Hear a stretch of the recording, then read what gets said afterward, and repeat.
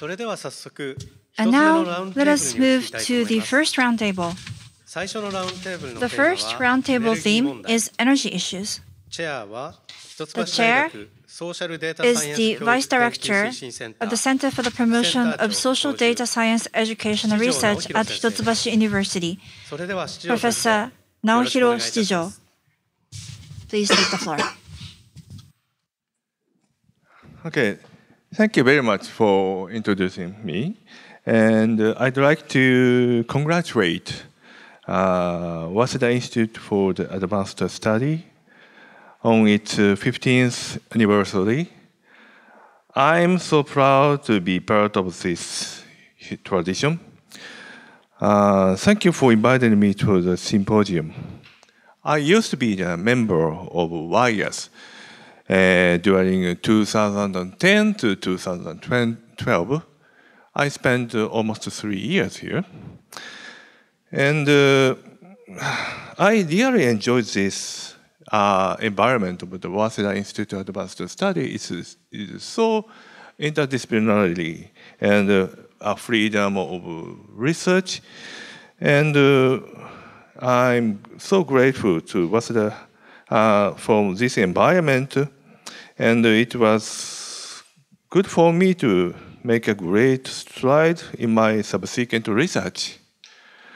And I'm so grateful to Waseda University and its director at that time, Professor Miyajima, for providing me the wonderful research environment on the Waseda Institute of Advanced Study. And today's talk, let me see, I'd like to use my slide. And let me see. So today's roundtable issue is about energy. The energy, let me see. So energy is becoming increasingly critical every day. In addition to the global decarbonization trend, our world is facing sort of energy crisis incurred by the war between Russia and Ukraine. The world has moved from the world of the equilibrium to that of the very dynamic and flux. Energy prices and procurement is a very important issue, and even for the issue of death and life and death. And the same is also true even in Japan. In the future, near future, energy price hikes may cause major crashes in the industrial environment, and also serious issues is incurred to the individual level. And there's no end to the energy debate, but how to use the energy more efficiently, how to progress toward decarbonization, and how to resolve the energy conflict are all important issues that are difficult to solve with the knowledge of single academic discipline alone. In a sense, that we need other methods like interdisciplinarity or trans-scientific methodology in order to solve these important issues.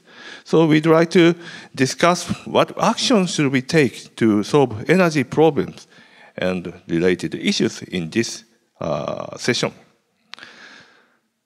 So while the importance of the technology enabler is unquestionable, in order to accomplish a substantial social change, it is necessary to take an approach from different perspectives, including the perspective of the business or management and energy consumption behavior, issues of institutions, and also assessment of the impact of this technology to the climate change. This diagram is shown generated by the Strategic Intelligence, a web platform for the horizon scanning provided by the World Economic Forum. The issues directly related to the energy problem is very diverse, and also even diverse issues is connected to each of these issues related to energy. So energy is very complex. So today's discussion, I'd like to have some time for each of the panelists for about 8 minutes for each of them, each of you, to present your standpoint. And then after that, we'd like to discuss, a general discussion is followed. And the general discussion is about how do we move forward in order to solve these energy issues, possibly by collaboration between the different disciplines and different stakeholders. So I'd like to invite GIANNETTI Niccolo-san for the first presenter. So please go ahead. Okay. I believe you can hear me. I can hear you. And also please share your slide by sharing. Here we go. Okay. And enlarge your screen. Okay. Is this okay? Okay. Yeah. Thank you very much, Shichijo Sensei. And good afternoon, everyone. So I would like to start this discussion by bringing in an overview of an engineering viewpoint on the decarbonization process of the energy sector. And more specifically, my research deals with the role of heat pump technologies in the roadmap towards carbon neutrality, and especially those heat pumps such as air conditioners that are related to space cooling and heating for realizing thermal comfort in the built environment. In simplified terms, we could say that a heat pump is a device that is able to make heat flow from a lower temperature to a higher temperature, meaning that we would be able to cool down a space to a lower temperature or heat up a space to a higher temperature than a certain environment, such as the external environment. In the same way as a hydraulic heat pump that you might be more familiar with, we have that this kind of flow would not happen in practice, or naturally, so we would need some energy expenditure for making this happen. And in the case of heat pumps, this process is based on what is called inverse Carnot cycle, that for those who have a fresh thermodynamic background might know that leads to the maximum theoretical efficiency for this process or the minimum energy expenditure to realize a certain thermal process, so heating or cooling. So if we want to give a numerical example for this theoretical limit, we could take a space at 40 degrees, heating up from an external environment of 5 degrees. Maximum efficiency would be something around 9, COP of 9, which means that whatever you give in to this device as an energy expenditure, you would get 9 times higher effect as a heating effect. But this is a theoretical limit, so we engineers were trying to approach this limit in practice, and this, I believe, is a very beautiful and unachievable challenge that we deal with every day. So if we look instead at technological roadmaps or any prospective scenario in the decarbonization process, we would always come to interface heat pumps as a key technology in those roadmaps. So this is because heat pumps can be applied to several different technological processes, such as air conditioning, refrigeration, water heating, or steam generation. And they're forecasted to lead to a great deal of CO2 emission reduction, more than 1 gigaton by 2050. If we look at the breakdown of these beneficial effects, we would see that heat pumps directed to space cooling and heating are those accounting for the largest beneficial effect. So part of the reason for this is related to the steadily increasing demand for systems that manage thermal comfort in indoor space. And this technology, heat pump, has been undergoing a more than a century-old development, and therefore it is recognized as a highly reliable and highly efficient alternative to traditional technologies for this purpose. So they're extensively applied worldwide, where we can see that at present we have about 2 billion units spread worldwide, and they're forecasted to triple by 2050. So by this first statement, it might seem that I want to introduce a success engineering development story, but what I would like to talk about today is more like the shortcomings of our work as engineers in this field. But yeah, this will lead also to some opportunities. So heat pumps for space heating and cooling are the most extensively implemented worldwide, and also among different heat pumps, the most energy intensive. They are responding to an extensive demand, and they were somehow implemented with an unregulated manner, and they came to be the largest source of energy expenditure inside the building sector. So what is more curious and representative of the shortcomings of this field is that we came to use them so extensively without actually knowing what is their actual performance, so how they actually perform in practice. So the viewpoint I would like to bring today is that it is a very efficient technology, but it is yet to be established if this technology will play the role of one of the main solutions, or it might even become one of the main obstacles towards the path toward global decarbonization of this field. So the inverse Carnot cycle and the fundamental process of heat pumps might seem simple, but what happens in reality is a bit more complicated. If we look at the air conditioner, we would observe that this system have a control method that is electronically driven, trying to meet thermal comfort condition while interacting with what is happening inside the room, so load scenario with external climate and different way of using these systems in regards to user-dependent comfort requirements. So we have that while responding to these disturbances, the system responds by supplying some cooling or heating effect, and the real-time difference between this cooling effect and the load in the room or the load demand produces a change in the room condition. So we can also say that what is happening inside the system is actually even more complicated than what is happening outside. And it's very difficult to represent statistically the performance of these systems because they're applied in many different application cases, different climates, different lifestyles, and they're used accordingly in very different ways. So due to this dynamic complexity, it results that the actual performance of this system is very different from what I called before inverse Carnot cycle. But even more importantly, their performance is different from what is written on the catalog of the manufacturer. So we actually don't know their performance due to this dynamic complexity. And we need to know this, need to develop this knowledge to drive this system efficiently.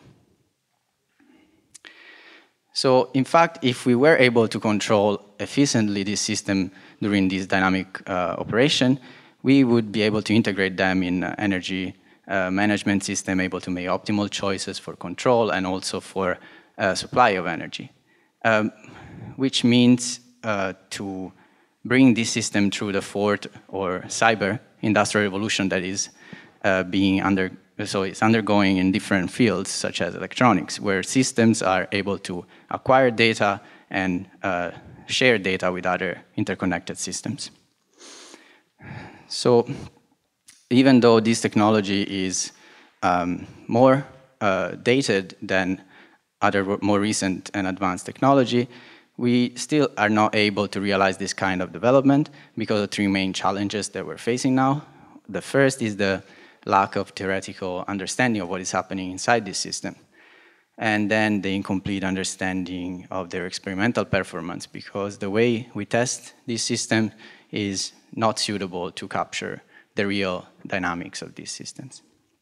And then the inability to develop machine learning and smart systems, smart methodology to monitor the performance of this system in real time. So from these challenges comes out an interdisciplinary challenge that we took in by laying down our main objectives that can be summarized in these 3 points. First, develop a reliable physical representation of what is happening inside to drive the development of new technologies, and then develop a testing and rating methodologies that could define new policies to drive the market towards more efficient products, and finally developing intermediate real-time monitoring and control strategies. So that's what we're doing here at Waseda. So developing theory based on non-equilibrium thermodynamics for the physics of these systems, a new testing methodology that are able to capture the actual performance of this system when driven dynamically according to their control method, and some machine learning related monitoring technique that could be easily applied to a large number of systems, and could also provide a feedback, a real-time signal of their performance that can be used for self-learning control method to make sure that they're always operating with their maximum efficiency. So if I could summarize the two things I have to say in this regard, is that definitely what we are doing, the interdisciplinary work that we're doing here at WIAS and at Waseda is critical for achieving the targets that we are giving ourselves in this decarbonization process. And for my specific field, it is critical for making sure that this technology, heat pump, will play the role of one of the main solutions rather than one of the main obstacles towards realizing a sustainable society. So that's all from my side. Thank you. Hi. Thank you very much for Giannetti-san for presentation. So please prepare Ju-sensei for the next presentation. We're sharing the screen on the Zoom. Thank you, Giannetti-sensei. It is very inspiring for me that even for such a well-established technology like heat pump, it is very difficult to estimate the efficiency in the real actual environment. Yeah, I think it is a good room for the increase. Definitely, it's an opportunity. Yes. Okay, then please go ahead, Ju-sensei, for your opening talk. Yeah, thank you for the introduction. My name is Yiyi, and this is my second year in WIAS, and my topic, the thing I want to share today is the demand side and supply side solutions towards carbon neutrality, which also Alimura Sensei has mentioned this in the keynote speech. How we understand this carbon neutrality, I would say I would understand it as a long-term goal to achieve net zero CO2 emissions, and this is actually a goal of climate policies. And this climate policy goal is slightly different from energy policies or environmental policies. But if we are talking about all the greenhouse gases that are generated from human being activities, and we need to touch this largest part, the CO2 emissions from burning fossil fuel energy carriers, and which will lead us back to the energy issues we are talking in this panel. And human beings have been mitigating CO2 emissions and have been adapting to the climate changes for decades. And the human beings' understanding of climate change has also been improving. So many experts from so many disciplines. For example, here experts who study sea level rises, heat waves, and energy and use technologies. For example, the heat pump technologies Niccolo just introduced. Experts from so many disciplines can contribute to the rise of understanding, a better understanding of the solutions to the rising level of greenhouse gases. And this will also include, for example, the emission rebounds due to the social behaviors. So that will be the experts from natural science and social science from many disciplines. And here is a classification from IPCC, Intergovernmental Panel on Climate Change. They would clarify it as first we see Working Group 1. Working Group 1 provides physical science examination. And Working Group 2 works on how human beings can adapt to the climate change. And Working Groups 3, how to mitigate greenhouse gas emissions. And this Working Group 3 is highly interdisciplinary. It covers, for example, the feasibility of energy technologies, the costs, and the synergies and trade-offs with adaptation measures with the working group too. And the most important part is the assessment of mitigation measures, including policy instruments, government's options, and also social acceptabilities. And among which we have, there are demand-side and supply-side solutions. And in this time of uncertainty, we would expect a scenario where high levels of inclusive well-being and human development can be achieved, but with low levels of energy uses and resource uses. We call it high with low scenario. And the pathway towards it can be reviewed by the models we call energy system models, and this is the models our research lab works on, and I will briefly introduce what these energy system models do. And this is our work and some key outputs. And these key outputs can include, for example, to achieve a specific national climate goal, in the case of Japan, which is to achieve net zero emission by 2050. And what would the unit cost of electricity be, the share of renewables in the power generation mix, the electrification rate, and all these ribbons here shows the range of or feasible pathways. And one which I specifically focus on the energy and use technologies in industries. And the industries is kind of, I would say, by nature, it is hard to abate.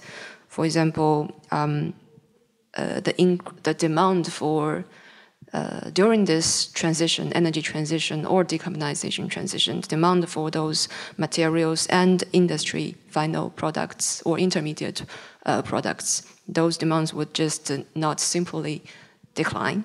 And also there are national strategies to somehow keep those industries to make sure the stable development of those industries. And also it takes time to shift from one technology to another.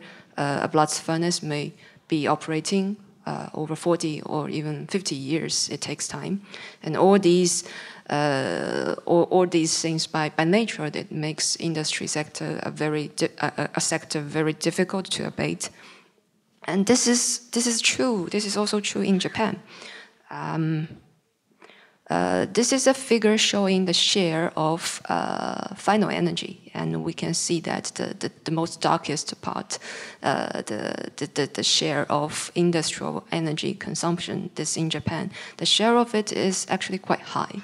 It is compared to G7, it is actually closer to G20, and which means in Japan, unlike, for example, our just common sense, for example, developed countries may have a higher share of energy consumption in the transportation sectors, more vehicles.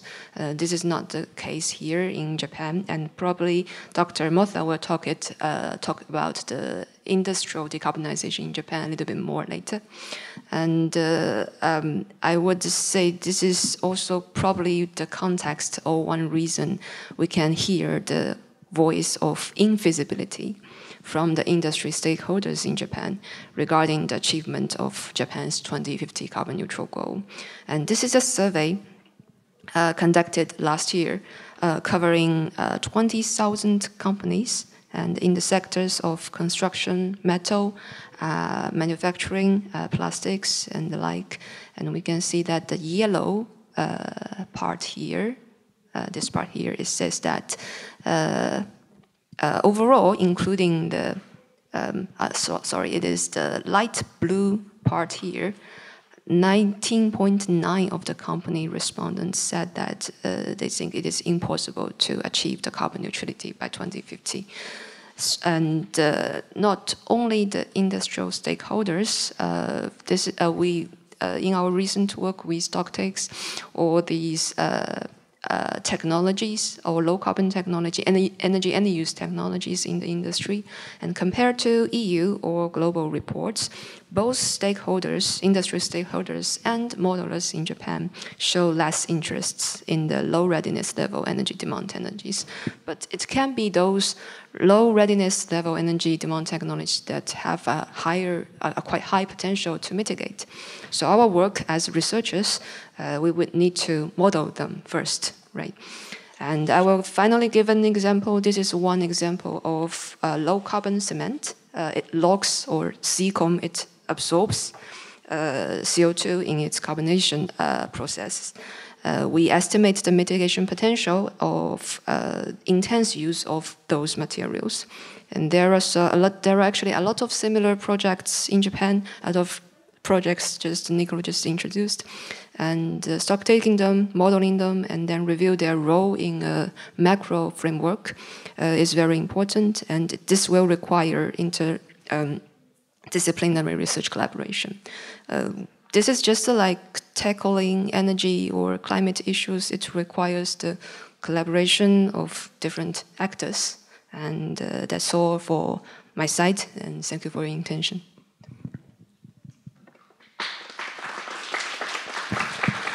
Hi, thank you very much for Yiyi Sensei for your presentation. So please prepare the Mori Sensei for the next presentation.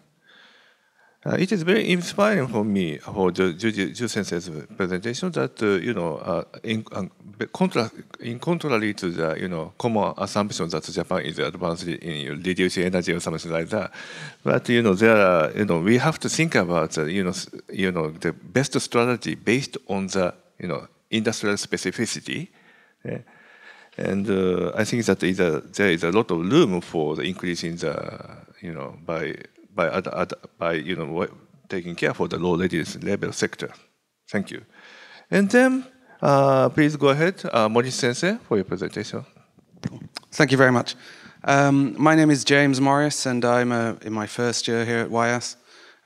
First, I'd like to say I'm very thankful to Adimura Sensei for introducing the potential of using historical perspectives in carbon neutrality research, because that's what I'm going to be doing today. So we're looking at the electrification of the Ashio copper mines. The Ashio copper mines were acquired by Furukawa Ichibei and his company Furukawa Honten on December 30th, 1876. Under Furukawa's management, the mines were wrested from the hands of insolvency and transformed into one of Japan's most productive copper mining facilities, with the company producing between 24% and 52.2% of Japan's copper, which was Japan's third largest export at the time, between 1883 and 1907. This transformation was grounded in investment, the discovery of new deposits, technological innovation, and labor reform. Indeed, such was the level of technological advancement in Ashio that the town became, in the words of F.G. Notheffler, quote, one of the most technologically advanced centers in the country. In today's paper, I will explore the topic of energy by turning to the early history of Ashio copper mines electrification. The electrification of Ashio points to the complicated linkages between energy, productivity, profit, and pollution. I will describe the history and origins of the mine's electrification and its implications. Ventilation and flooding were issues that affected all mines in Japan during the early Meiji period. David G. Whitner writes that, quote, although there were sophisticated pumps available, most mines were drained by buckets, simple bamboo hand pumps, or abandoned.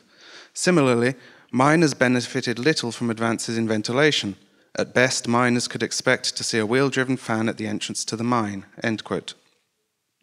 These issues were particularly prominent at Ashio. Indeed, even though a large deposit was discovered in mid-1881 in the Takanosu pit, thanks in part to labor reforms, production actually dropped due to continued ventilation and flooding issues that made mining the newly discovered ore difficult. Although this discovery spurred efforts that would lead to the uncovering of an even larger deposit in 1883, the resolution of the ventilation and flooding issues were inextricably linked to the mine's productivity or lack thereof. So we see then in the early 1880s huge efforts to reduce these issues of flooding and ventilation, including the introduction of pumps, various creation of ventilation shafts, the introduction of blowers and other technology to try and increase ventilation and reduce the effects of flooding. But these innovations didn't really solve the issue deeper into the mines. It was the electrification of the mines that allowed these issues to be resolved.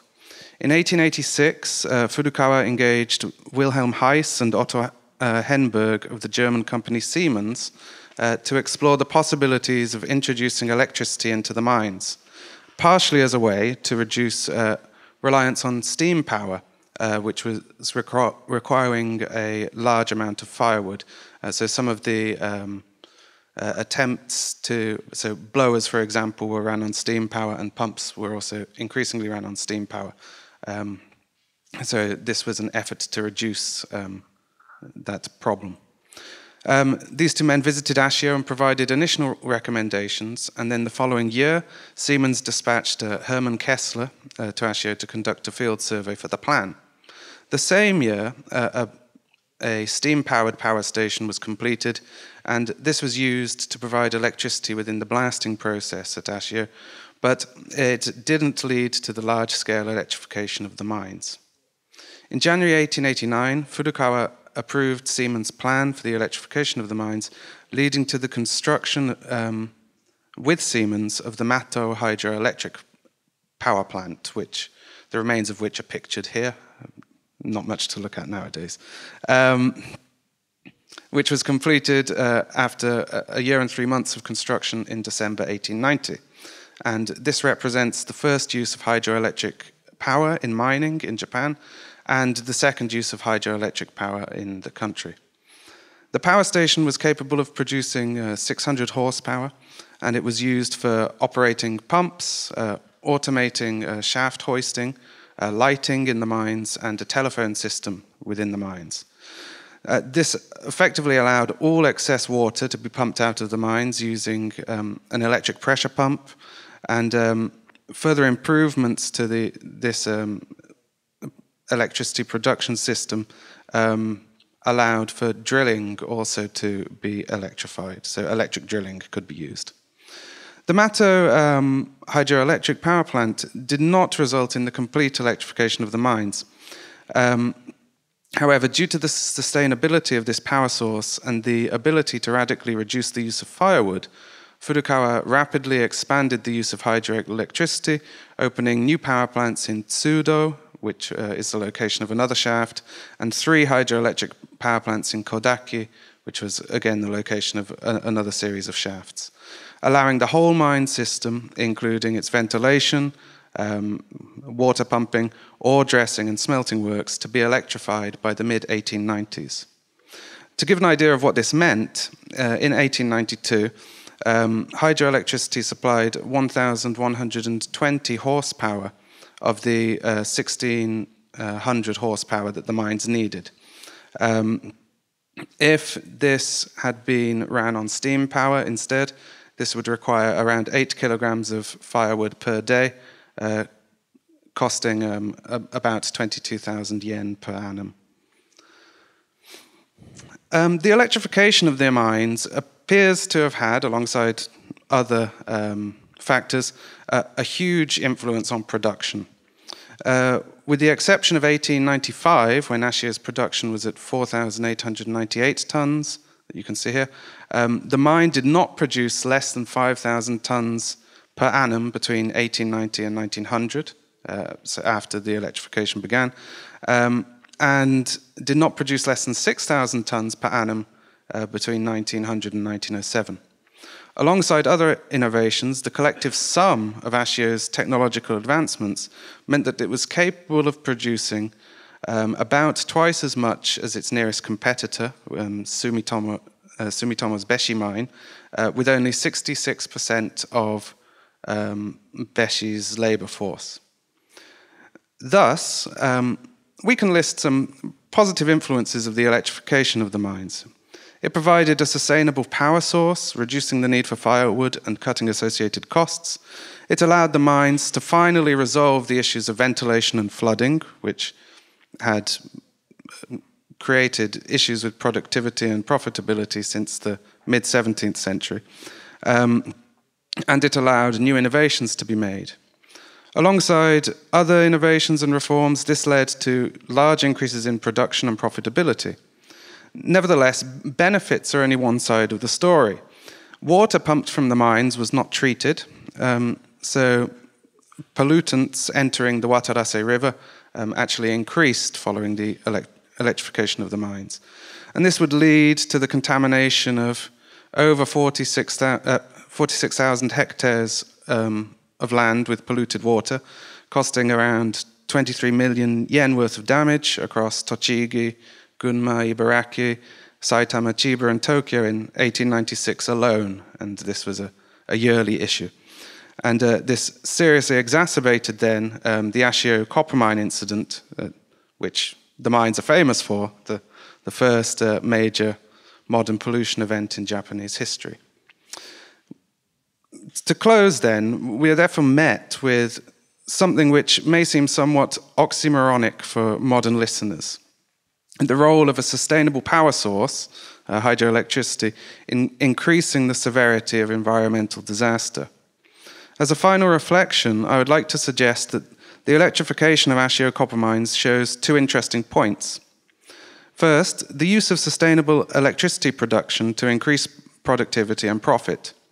I find this interesting since, on a popular level at least, we oftentimes view sustainable forms of energy as part of a trade-off, increased environmental protection for reduced profits, potentially, on a popular level again, maybe not as academics. But Ashio confirms that the opposite is possible. Second, the potential role of sustainable power as a contributing factor to pollution. Again, on the popular level, we often find moralistic narratives attached to energy production. We may say nuclear energy is bad, or fossil fuels are bad, and sustainable energy is good, etc. So we have this moral attachment to our types of energy production. But perhaps Ashio shows us that the questions of who controls energy production, or for what purpose energy production is, or for what purpose energy is produced, are equally important. We can develop production-driven and profit-driven sustainable energy, but perhaps this comes with additional costs. And thank you very much. Thank you very much, Mori-sensei. Very interesting presentation from the very special point of view from history.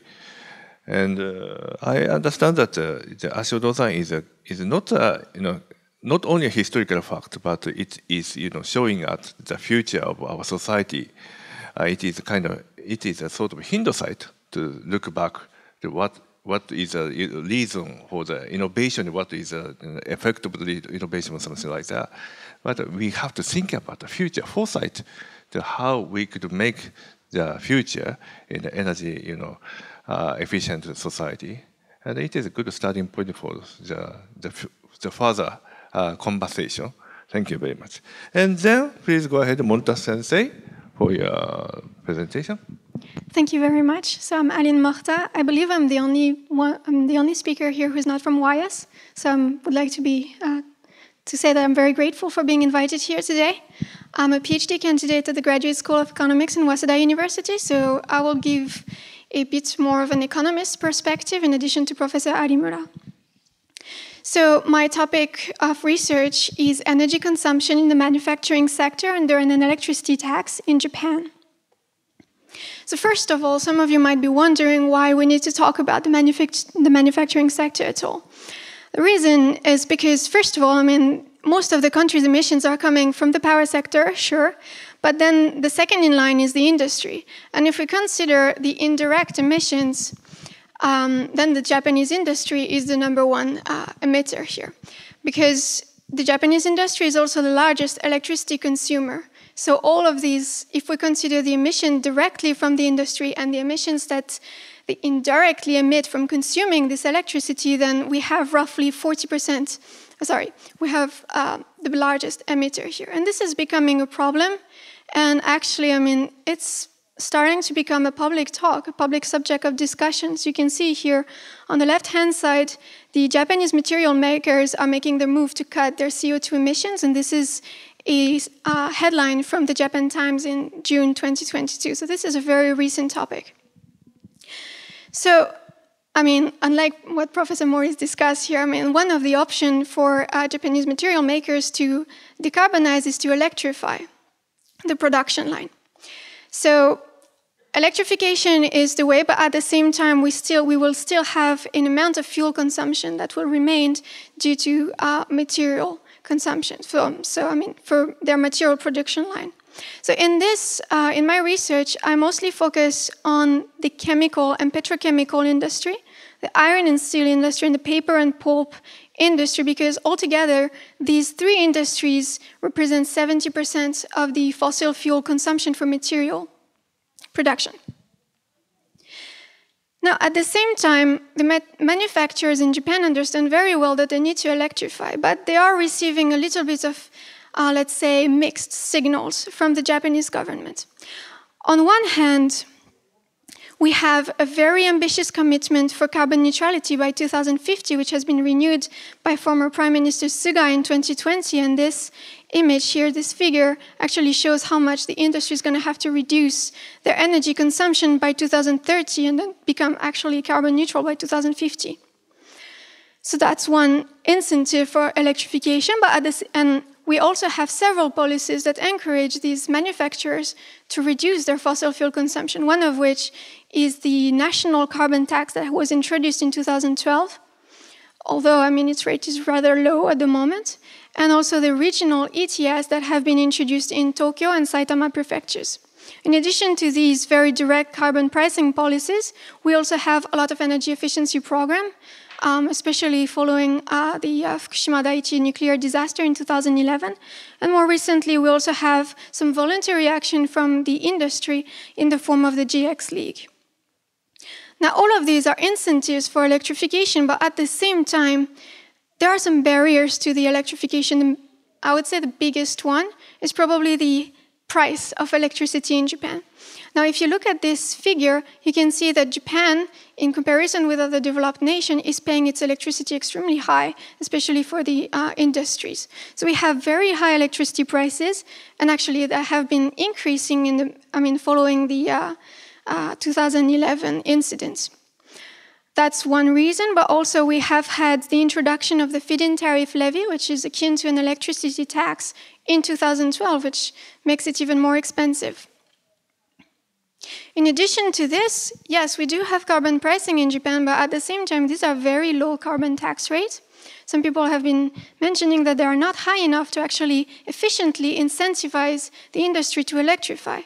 And yes, we do also have regional ETS, but first of all, they're regional, so they do not apply to the entirety of the country. And one of them, the one in Saitama, where the majority of the target is the manufacturing industry, is still rather voluntary. There is no penalty for non-compliers. Another, I wouldn't say it's an obstacle for electrification, but it's more of a, I would say, food for thought, is because most of the electricity in Japan is still made from fossil fuel. So, if you electrify, but the electricity that you buy is still made by burning fossil fuel, then, what is the point of electrification in the first place? And finally, after 2011, the industry has been a little scared, I'd say, because of an unreliable electricity supply and a grid instability. You still have rolling blackouts, very much planned in advance. But we also have a bit of an increased share in intermittent renewable energy, which leads to, sometimes some some request from the Japanese government to reduce electricity demand. For instance, I think last summer in Japan. So, based on these considerations, My research focuses on the impact of this electricity tax, which was introduced in 2012 in Japan, and its impact on energy consumption among these three top fossil fuel consumers. So the iron and steel, chemical, and pulp and paper. So these three graphs are showing you the results of this research and how the resulting CO2 emissions because of the introduction of this electricity tax. So the first thing that is quite striking from this figure is in the first few years after the introduction of this electricity tax in 2012, 13, 14, I mean, the majority of these industrial sectors are actually increasing their fossil fuel consumption because of the tax. At the same time, you see, if you really look closely at these figures, you can see that the electricity consumption is reduced. But when you convert this electricity consumption into CO2 emissions, it's basically a drop in the ocean. So I mean, this overall, the electricity tax, what we can say is that it encouraged fossil fuel consumption and actually increased CO2 emission, which is the opposite of what we want, right? So some of you might be wondering, why is it happening? Like, why is fossil fuel consumption reacting to an electricity tax at all, actually? So when we actually looked at the structure of this fossil fuel consumption, we decomposed it into two elements. The first one being fossil fuel consumption for material, which are what Ju Sensei was talking about, hard to abate emissions. And the fossil fuel consumption to power and generate electricity on site. And so actually, I mean, as intuitively, we actually show that the material consumption, the fossil fuel for material production is not actually affected by this electricity tax at all. However, this rebound in fossil fuel consumption is actually driven by the fossil fuel consumption to power electricity, to make electricity for themselves. So this research is actually showing that when you introduce an electricity tax, you have very much unplanned effects, one of which is that you encourage fossil fuel consumption to replace electricity purchased with electricity generated on site. So a big takeaway from this is that, I mean, of course, we can use models to simulate how policies are going to affect the industrial sector, but at the same time, we should keep in mind that even with the best models, we cannot, predict everything, and you might have some kind of effects that are absolutely not planned, and which call for, well, a better types of policies, so perhaps not an electricity tax. And this is the end of my talk. Thank you very much. Thank you very much, Mortha-san. It is very inspiring that in the end of your presentation, you mentioned that regulation and the rule change needs lot of attention because their reaction on the consumer consumption side is so complex that the intention of the policymaker do not directly affect their the behavior. So we need a sort of the behavioral insights in order to actually change the reaction of the stakeholders. Thank you. So as we showed all the presentation, it is very inspiring that so many different people, the energy issue is tackled from the very different viewpoint, very different disciplines. So for the remaining time, let me see, so we have several, 10-15 minutes for the general discussion. So then we'd like to discuss together how we could do to resolve the energy issues, possibly by the collaboration from the different discipline, like in the situation of the WIAS, and for these presenters. And also we have to think about not only from the academic side, but also we have to think about the collaboration with the other stakeholders, including the policymakers, or industry, or citizens, layman or sort of thing. So please, response to my question. What is your next step in order to cope with energy issues from each of the participants, presenters? So please go ahead, Giannetti-san. Okay, so maybe what I would like to open this free discussion with is a comment and an answer to your question. So, so as engineers, we believe a technology is directed to influence society and somehow to change it, make it better, obviously. But most of the time, also listening to the other presenters' point of view and experience, it is actually the society affecting the technology, and meaning that this technology would have very different usage, very different efficiency, very different usefulness or troubles depending on the way it is used, the historical time it is used in, the level of diffusion and profitability it has. And it was, yeah, very mind-broadening for an engineer who sometimes is a little bit too focused on a specific task to see from you, Sensei, how important it is to have models from Arimura Sensei and MORTHA Sensei, how important are data for making the user aware of the technology they're using, the way they're using it, and how from Mori Sensei, how a technology may become obsolete or revive in a different form in different historical times. And yeah, again, from MORTHA Sensei, how difficult it is to actually affect industry, even with new technological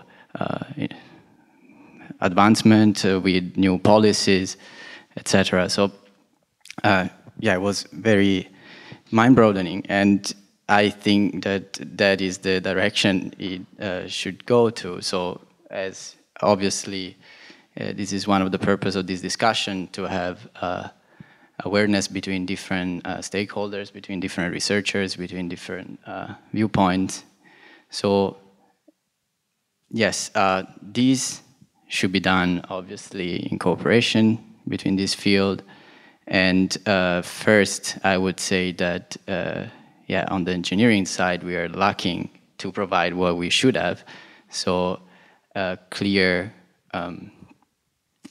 knowledge, a clear answer to the question on, for example, how much we could save in terms of emission, and how a technology should be used, or how we can control this technology. Obviously, if the technology gets more difficult to control, more smart, and sometimes the user gets no clue on how to use it. So it is not an easy process, but I would like to, yeah, keep on working on that, on clarifying and providing those data, those models, those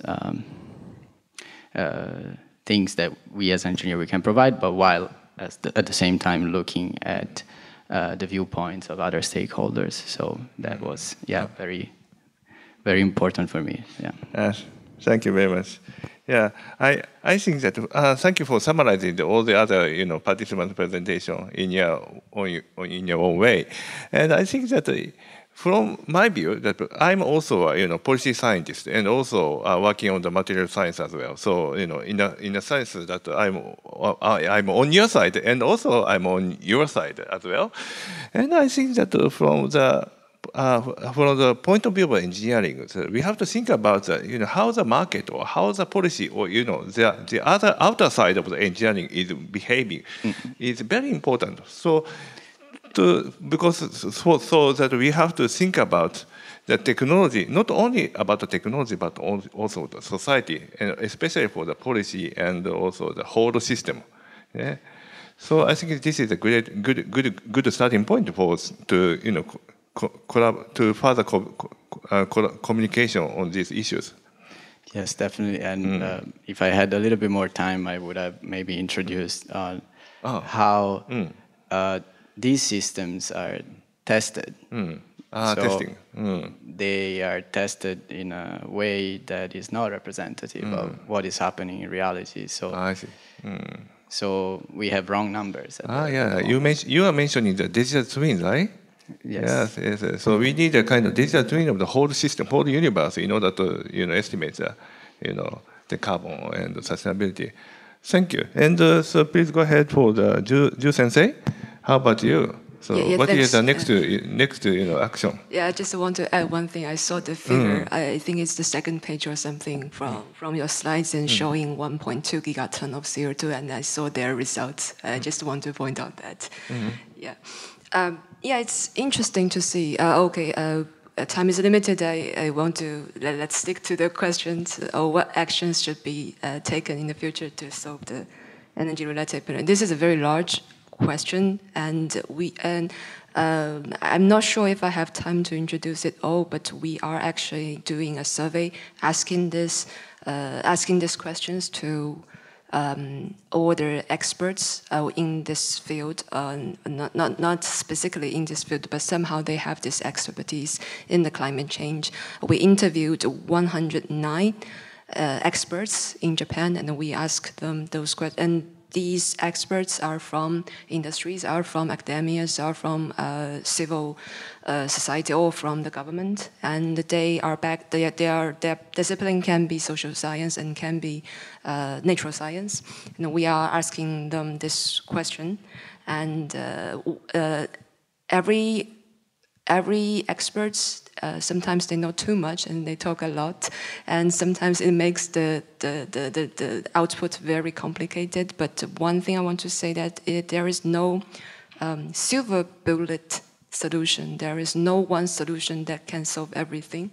For example, we could not expect we have DEX. We have anyway. In one day we will have those technologies that directly remove CO2 from the atmosphere, and with very low cost or with affordable cost. There is no silver bullet solutions, and we need to work on this together. This would need efforts from all different stakeholders and all from different actors. And this is my preliminary message through this large-scale interview, and also. For the presentation today, I'm quite surprised. I'm very impressed by what Morrison introduced. This mine powered by hydropower, like almost 200 years ago. I think this is very similar. Several decades ago, no one would expect PV solar power can be this cheap, right? And I think this is very, very interesting. And also the on-site generation. And from the energy perspective, this is good. This will somehow make improve the energy, the supply, the secure supply of energy. And probably from the climate perspective, the on-site generation still it generates CO2, right? And it is hard to record and overall. So yes, I have this is how people from different disciplines will see the same question differently. Right. Yeah. Thank you. I'm looking forward to seeing the result of the questionnaire survey. Yeah, very interesting. And so please go ahead, the Mori Sensei. How about your next action for resolving the energy issues? Thank you very much, and thank you for all the papers. I don't think we have a great deal of time left, so I will keep things quite short. So I was sort of reflecting today on where the humanities stand within everything, because I'm often unsure myself where I stand as a humanities scholar amongst the hard sciences. But people familiar with my research may know that usually I focus on religious responses to Ashio's pollution. And there's a thinker, a Christian thinker called Uchimura Kanzo, who is a famous Japanese Christian thinker, who, reflecting on Japan's industrialization, said that scientific advancement cannot be made without love for the truth. Now, I can't get into what he means by this statement in too much detail, but what he's effectively saying is that scientific advancement needs to go hand in hand with moral concern. And I think this focus on ethics and perhaps focus on the human side of things is where the humanities can really speak to or enter dialogue with the harder sciences. Moving forward in my personal research, I have a few grant applications in place to work with computer scientists, so to create, attempting to create a large amount of machine-readable data on the Ashio's pollution, and a grant application to work with people within other humanities disciplines, anthropologists, and social scientists as well, to explore the role of religion in pollution incident, or religious responses to pollution incidents in Asian history. But yes, that's everything. Sorry for taking up a bit of time. Apologies. Thank you very much. And please go ahead, MORTHA-san. Thank you very much. First of all, I'd like to thank all the speakers today because all of their presentations were very, very nice, very enlightening. I especially liked your presentation, Mori-sensei, about the dangers of electrification, I guess. But I'll keep it very, very short. But I think that, yes, a further academic collaboration could be very nice to kind of broaden our perspective and see more topics. But I also think that some outreach activities to the public and try to explain these policies in the simplest term possible to have more people on our side. For instance, if we consider the industry, there's still a lot of opposition to carbon pricing nowadays. But if we consider the alternative, I mean, as my presentation showed, they're not exactly ideal either. So I think that outreach activities would be a next step for us. Yes, thank you very much. Thank you very much for everyone for response to my question. And I think that all of you have a lot to talk about on these issues, but due to the limitation of time, so this is at the end of this session. But this is just a starting point for discussing how to resolve energy issues. Started at Waseda University, Advanced Institute, Waseda Advanced Institute, WIAS. And I think that WIAS is a good place for discussing such, thanks to the very interdisciplinary environment. And I think Waseda University works as a platform to open up the collaboration with different stakeholders. So please enjoy your environment at WIAS to enlarge your interest and collaboration with other stakeholders. So thank you very much for all the presenters for joining this session.